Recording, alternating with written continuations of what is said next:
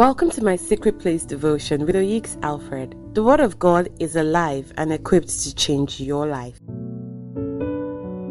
Good morning. You know, it's a great day because it is the day that the Lord has made. And so today you are going to rejoice. You will be glad. Your mouth will be full of testimonies because it is the day that the Lord has made. So, Father, thank you so much for giving us the gift of another day. Lord, according to Psalm 118 verse 24, you said, as long as you are the one that has made the day, we have no need to fear. We'll be full of rejoicing. We thank you in advance for these testimonies that will be our portion today. In Jesus' mighty name, amen.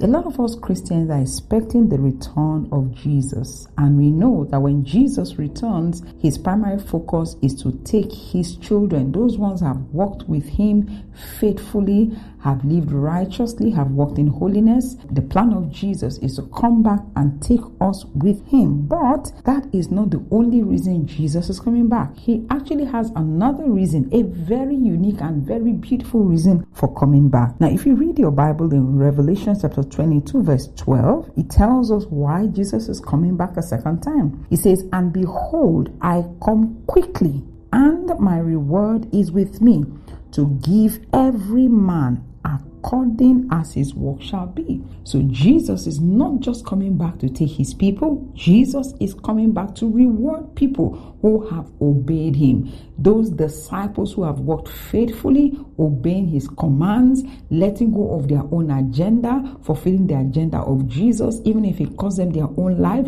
Jesus is saying, I will come back, but I'm not coming back empty-handed. I will come back with my reward. It's a bit like when, a dad or a mom travels and the children are at home and they're expecting the father to come back. They're excited that the father is coming back home, but they are even more excited knowing that the father is coming back home, but he's not coming back home empty-handed. He has gifts to give his children. That is exactly what is going to happen to us. So Jesus is saying when he comes back, his reward is with him. Now, if you read verse 14, he says, blessed are they that do his commands, that they may have the right to eat the tree of life, and they may enter into the gates into the city. So Jesus is saying the people that should rejoice at the coming of our Lord Jesus are those who do his commands. And the people that are doing his commands are people that are disciples of Jesus. If you are living your own way, saying the things you want, doing what you want, irrespective of what the word of God says, then you are not the target of this verse of scripture. But if you are conscious of obeying the word of God to the letter, as long as you see it in the word of God, you make up your mind to do it. Yes, you make mistakes here and there, but the point is that you are not living in those mistakes. You actually make those mistakes. They are two different things. There's a huge difference between a person who lies for a living. This is just what he does. He lies, he doesn't care, he doesn't bother. This is just constantly does that to protect himself or to gain something or the other. But then there's this other Christian who is a disciple, who is working towards perfection, and he makes a mistake, he feels terrible, he confesses his sins, God forgives him, and he moves on with a determination that the Spirit of God helping him, he will not do that again. So the Bible says that if this is your pattern, then he says that you will be blessed and you have the right to eat of the tree of life. Now, if you read again in Revelation chapter 14 verse 13, it reiterates the same thing. He said, I heard a voice from heaven saying, write this down. Blessed are those who die in the Lord from now on. Yes, says the Spirit, they are blessed indeed, for they will rest from their hard work, for their good deeds follow them. Meaning the only thing that will follow you out of this life are the things you have done for Jesus, which is why you need to concentrate on the Lord. Make God your priority. Make obedience to Jesus your priority. No matter what you gain in this life, no matter how much money you have, no matter what you have in this life, one day it will come to an end. You will see the ones that have truly been wise. Who are these ones that have truly been wise? They are the ones who have followed the commands of Jesus as his disciples. Remember, Luke 9:23 tells us that if you want to be a disciple of Jesus, you have to decide that this is what you want to do, number one. Number two, you have to deny yourself. That is, let go of selfishness, let go of your own way. And then the Bible says you're going to take up your cross, meaning that you are going to lose some things because of a commitment to Jesus. And then the Bible says you can now come and follow the Lord. If this is how you are living your life, then expect the coming of the Lord Jesus to be to your benefit. The Bible says, as you keep doing these things and obeying God and walking in righteousness, the Bible says, those things you have done for the sake of Jesus, it will follow you out of this life. So you can imagine a person who has lived for himself,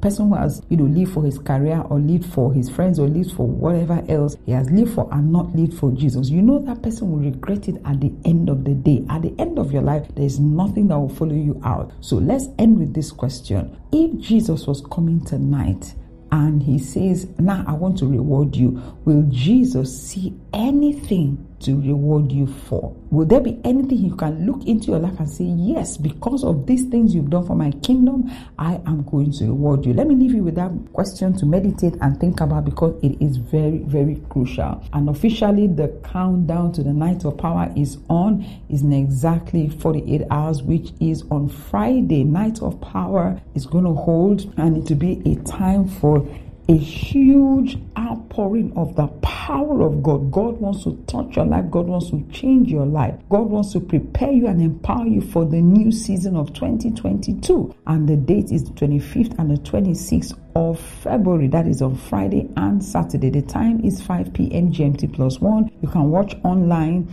via YouTube. The handle is Oyiks Church. You can follow on free conference call. The handle is Prophetic Virtual. Or you can follow on Instagram. The handle is Oyiks Alfred. At the time, you can connect and be part of that particular meeting. If you want to come physically, the address is the Oyiks Church, 112 Commercial Avenue. It is off Macaulay Road in Yaba, Lagos. Plan to be part of what God is doing during the night of power. God bless you tremendously. For other life-changing messages, you can now download the app Rev Oyiks Speaks from Play Store for Android phone users or Apple Store for iOS users. You can also follow us on Instagram, YouTube, and Telegram, all on the handle Oyiks Alfred.